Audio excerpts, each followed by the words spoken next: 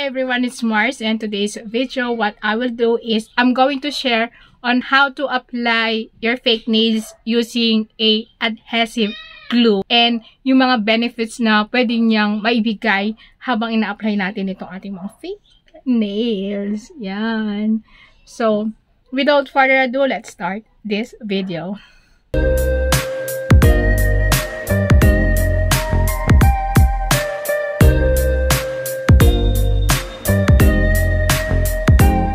As you see guys, these are the collection of my press-on nails and fake nails. And pinagpipilian ko pa kung anong fake nails na gusto kong gamitin para sa mga susunod kong video at sa video na to.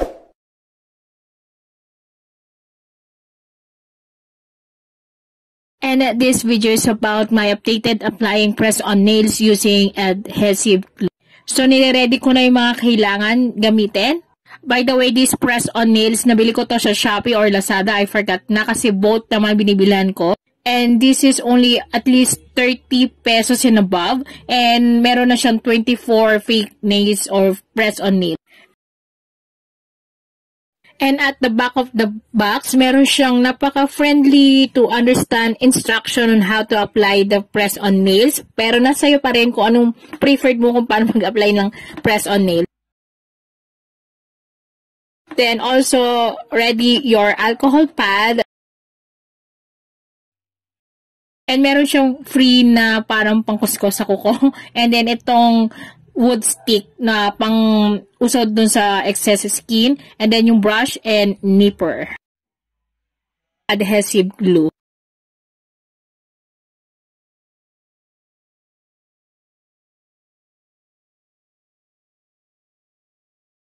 So, first thing to do after ko linisin yung aking kuko is i-measure ko na yung fake nails doon sa mismong kuko ko.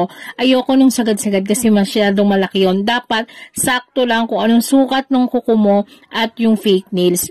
Talagang sakto lang. Parang ito, makikita nyo dito sa screen kung paano ko mini-measure yung fake nails doon sa real nails ko.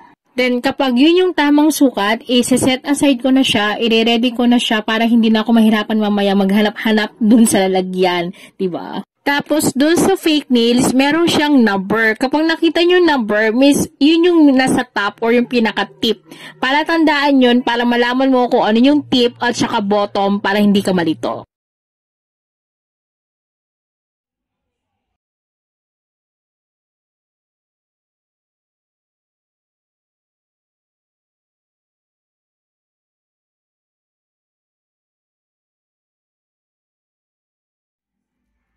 Then, yung gagawin ko sa mga natirang fake nails, aayusin ko siya, i-measure ko ulit para yun yung gagamitin ko pang second time around. And i-arrange ko na siya para hindi na ako malito or matagalan sa pagkakabit ng press-on nails. Especially pag nagmamadali ako. Then, papakita ko dito sa video kung paano ko siya ina-arrange para magamit ko yung second batch ng fake nails sa susunod na video. Aside dun sa nagamit ko na. Magkaiba kasing arrangement yung ginagawa ko dun sa nagamit ko ng fake nails, magkaibang lalagyan. Then, pag maayos na siya, syempre, itatabi ko na, babalik ko na ulit sa lalagyan.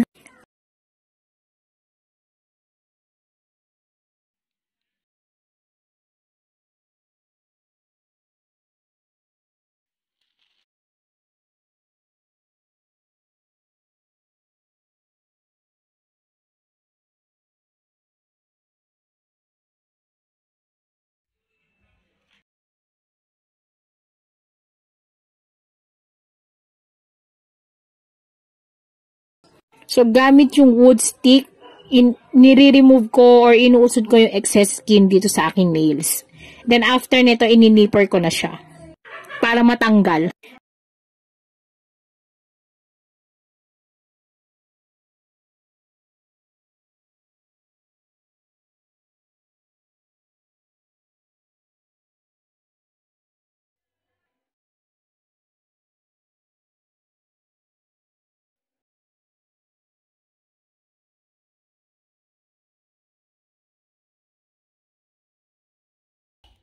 Then, next is, gagamitin ko na yung alcohol pad para i-remove yung excess oil na meron dito sa kuko ko para bas dumikit yung adhesive glue pati na rin yung fake nails. Hindi siya madaling matanggal or mahulas. Ganon.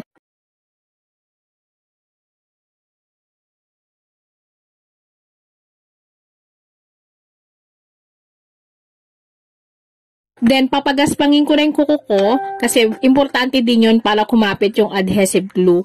After mo i-remove yung oil, pagaspangin mo siya. Then, ito yung itsura niya kapag magaspang na talaga yung kuko mo. Numipis na yan, char. Hindi, ganito talaga siya. Then, kunin mo na yung adhesive glue at ako, yung style ko is nilalagay ko siya sa mismo kuko ko, hindi dun sa fake nails. Kasi na sasagad ko siya sa pinakadulo ng fake nails versus dun sa mismo adhesive glue para walang puwang at hindi sumabit yung buhok-buhok ko lalo kapag maliligo ako at saka magsusuklay ako.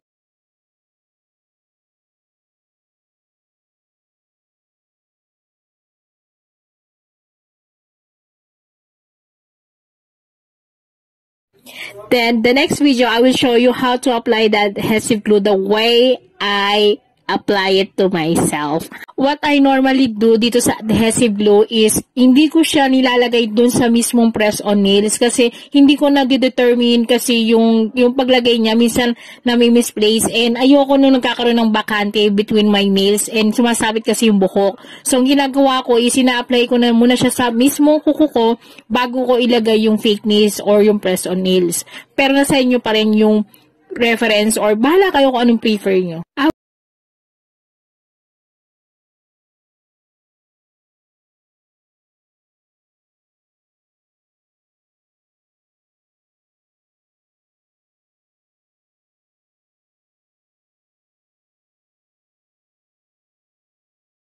Then, ganito magiging itsura niya kapag na-apply nyo na siya lahat dyan sa kuko mo. Next step is, syempre ilalagay mo na yung fake nails na gagamitin mo, di ba? Ako, una kong ginagawa is, pinipress ko muna yung adhesive glue against doon sa aking nails para hindi siya kumapit doon sa plastic kapag tinatanggal ko na siya. Pag na-press ko na, saka ko itatanggalin yung plastic and then saka ko ikakabit yung fake nails base sa hanggang saan ko gusto para hindi sumabit yung buhok ko. Yun kasi laging pinaka-problema ng fake nails lalo kapag gumamit ka ng adhesive glue versus to nail glue talaga. Na amoy parang may tibal. Ayoko naman no, nakakasira kasi ng kuko para sa akin. Yung kuko ko nasisira doon. Then, follow the next video. Makikita nyo na kung paano ko ginagawa or pag-apply nung fake nails using adhesive glue. Tada!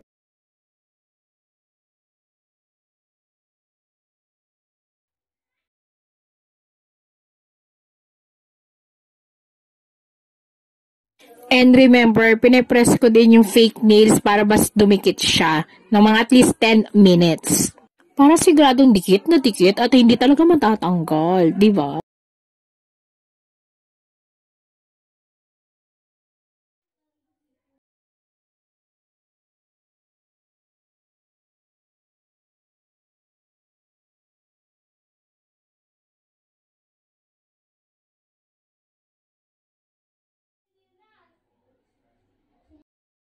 Yan, ang ganda, di ba? I'm so loving it. Kahit ako nagagandahan. Then, hindi ko talaga sinasagad sa pinakadulo. Nagtitira ko ng konting tunay na kuko kasi pag sinagad mo yon, pag natatanggal na yung adhesive glue, nadidikit siya doon, tumutusok at masakit at ayaw ko nun.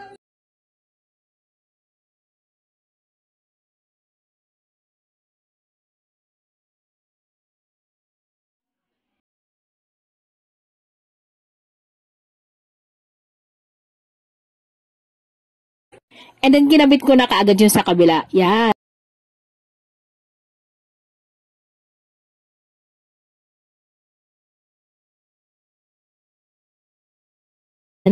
Last and final part is lalagyan ko na siya ng top coat or yung clear na cutics sa pinakadulo para lang mag-seal siya dun sa ilalim at hindi pumasok yung buhok. Diba? Kanina ko pa problema. De, kasi ang hirap kapag may sumasabit-sabit na hair dun sa pinakailalim ng fake nails mo. So, ayaw ko naman ng ganun ka toxic, diba? And there you have it.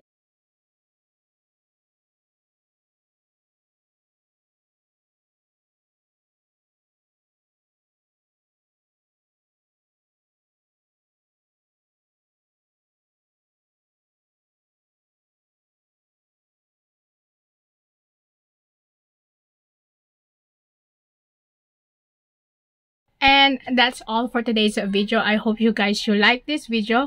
And of course, hit like naman dyan. And kung bago pa lang sa video ko, please do like, subscribe, and click notification bell para updated ka sa mga upcoming videos ko.